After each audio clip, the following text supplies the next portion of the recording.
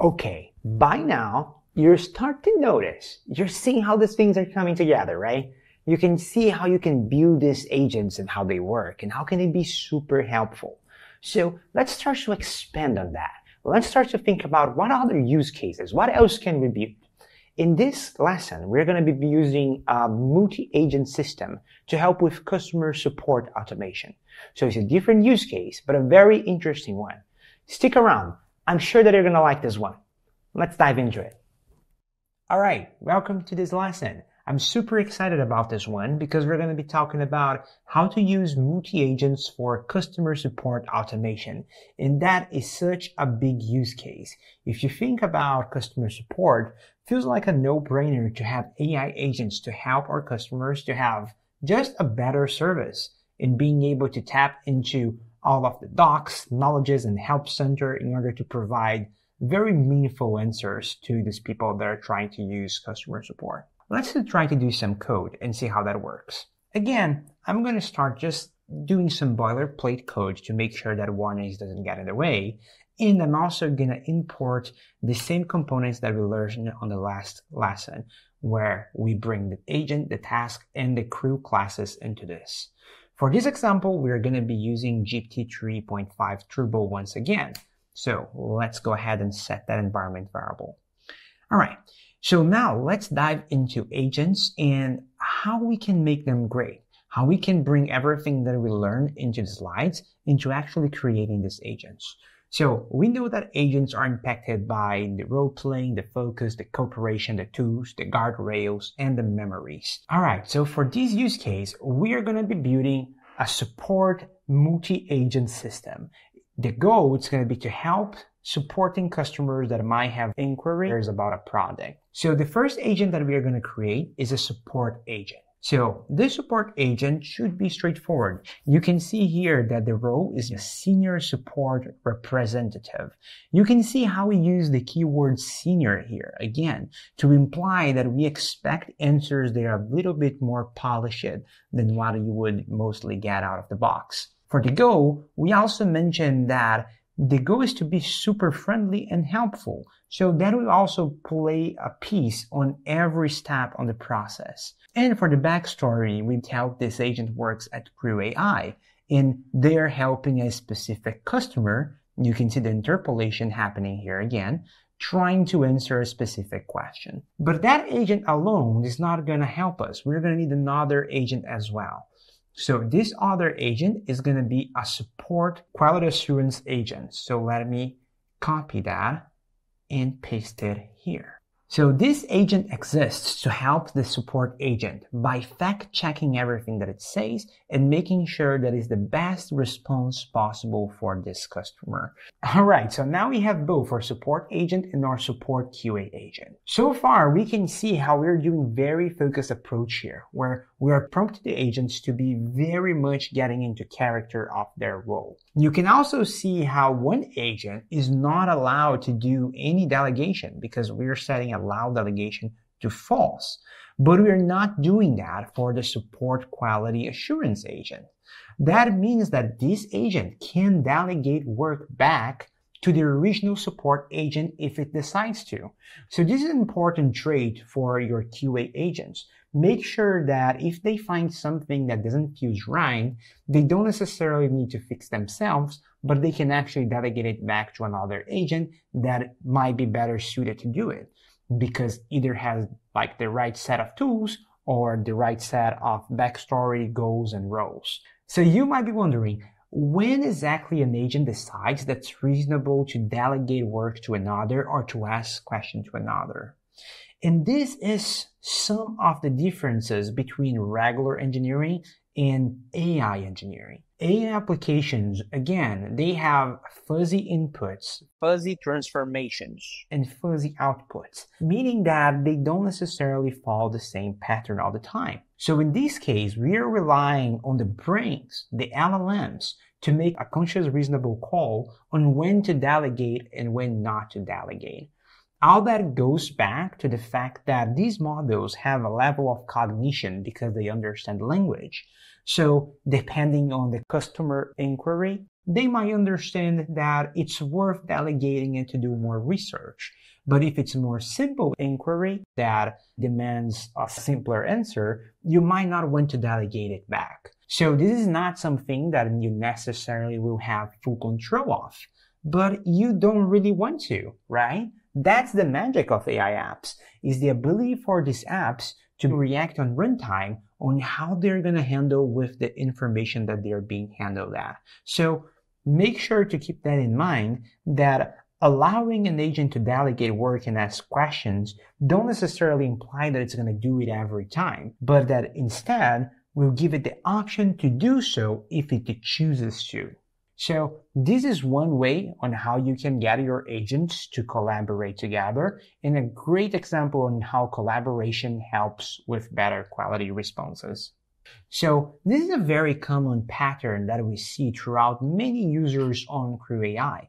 Usually, having a final agent that is kind of like a quality assurance agent helps a lot and go a long way, because they can do a final pass on whatever you want to do, writing a blog post, entering a customer, whatever it might be. So I do recommend you considering adding a QA agent of sorts into whatever multi-agent systems that you do, and that does tend to perform better than regular agents without it. So far, this is a great example of role-playing, focus, and cooperation. Alright, so now let's move on and talk about tools, guardrails, and memory. For that, we're going to be using crewAI tools.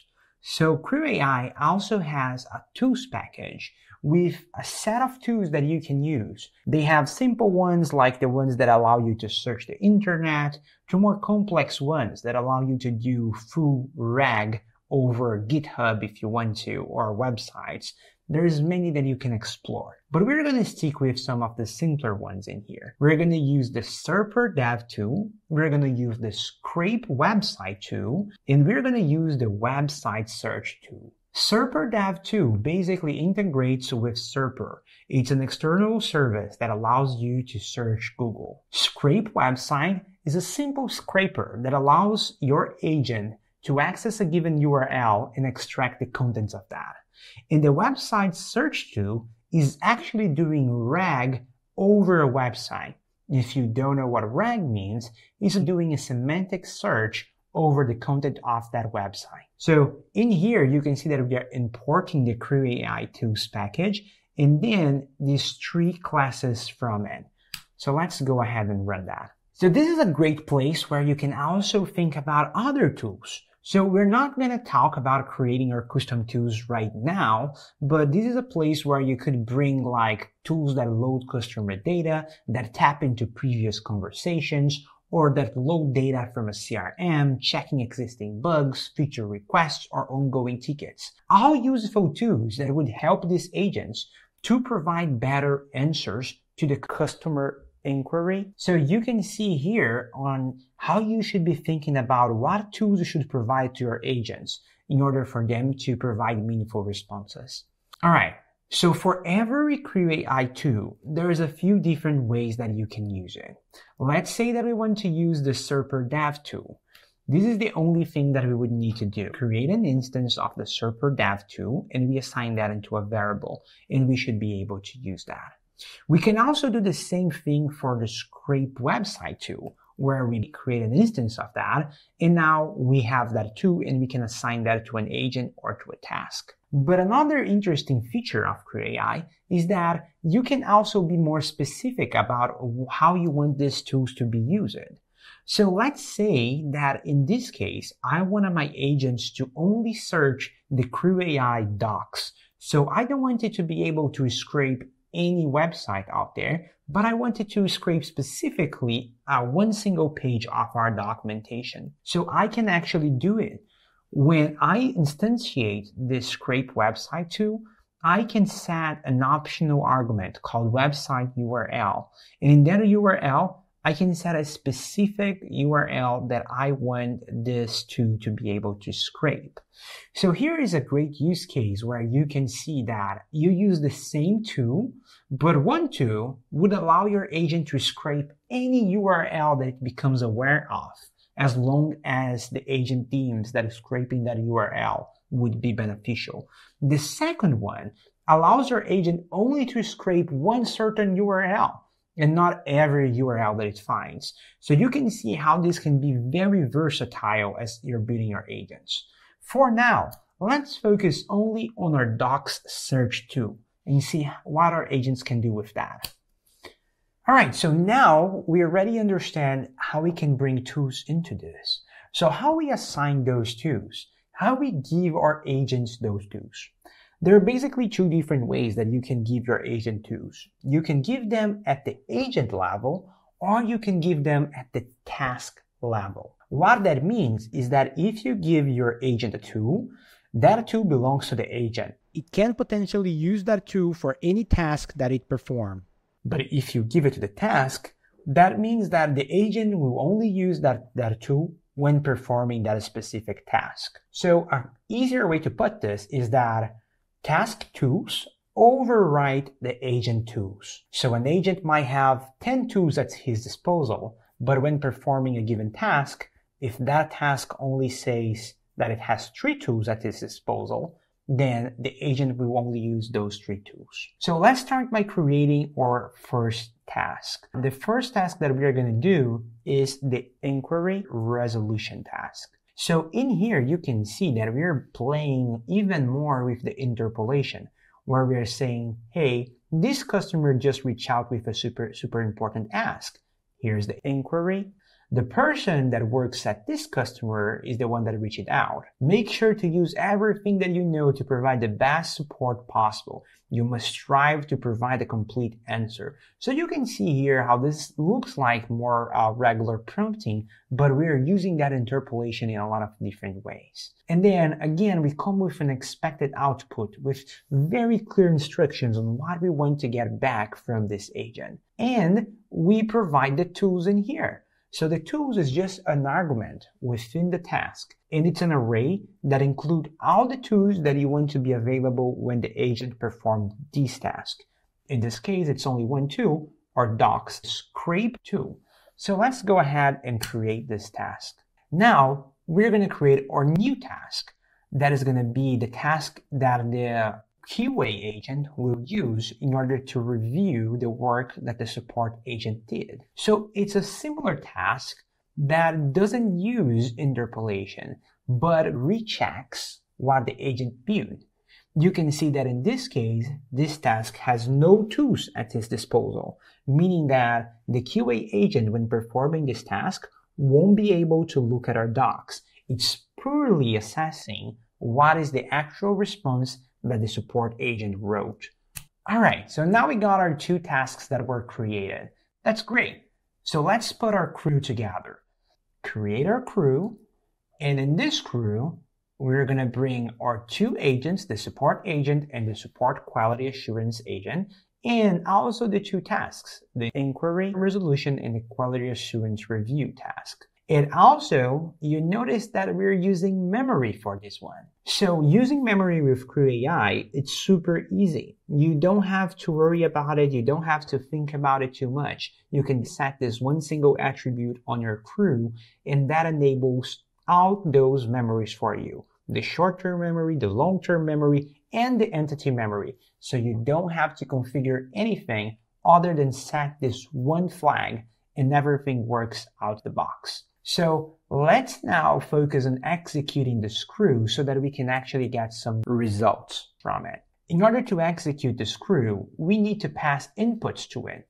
We need to override all those interpolations that we did in the tasks and in the agent's definitions. So in this case, we had 3 main interpolation variables. We had the customer, the person, and the inquiry. Here, we're saying that the customer is deep learning AI, the person that is asking the question is Andrew, and the inquiry is it needs help setting up a crew and kicking it off. And we want to make sure that it's using memory to set up that crew. Can the agents provide some guidance and actually help Andrew with that? Let's see how our agents do in trying to help Andrew. So from the get-go, you can see that our senior support representative is kind of like kicking things off, starting to look into the issue that Andrew brought up. You can see here the interpolation played its part, where deep learning AI, it's kind of like popping up in the task. So we can see that the agent now decides to read the website content, and it's actually looking into the documentation that we provided it with. So with the access to that documentation, it's learning everything about crewAI and how to create these agents, how to create the crews, and how to kick it off. And then it comes up with an answer. In this answer, you can see that it's super polite. It says, hey dear Andrew, thank you for reaching out for assistance. And then goes on into explaining how to install both crewAI tools, how to create the agents, and then how to create the crew with the memory and everything within it. You can see that once that this work is done, we now have our next agent, the support QA specialist, kicks off to make sure that this is the best answer possible. So in here, you can see that it didn't really like some of the responses, so it decides to delegate the work back to the coworker, asks us to review and revise the response to ensure that it's comprehensive, accurate, and friendly.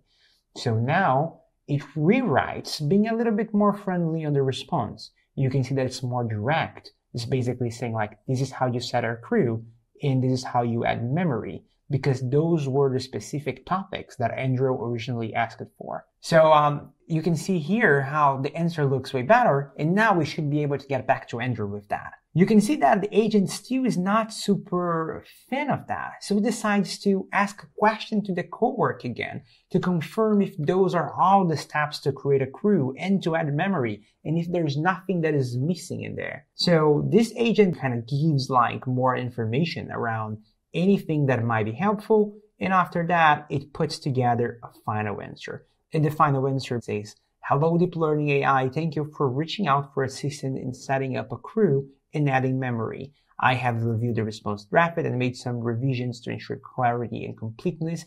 Below is the steps that you need to follow. And then goes on like with the steps to create the crew and to add memory to that. So now this is something that we could actually send out back to Andrew. Make sure that it has all the information that it needs. And there we go. We created a new multi-agent system that is now capable of collaborated. So two agents are delegating and asking questions to each other. They are using memory, so they remember what they are doing as they are doing. And they are very much going into their roles by using role playing. So you can see all those elements that we talked about in our slides being played at here at real time. So let's go back at our slides real quick.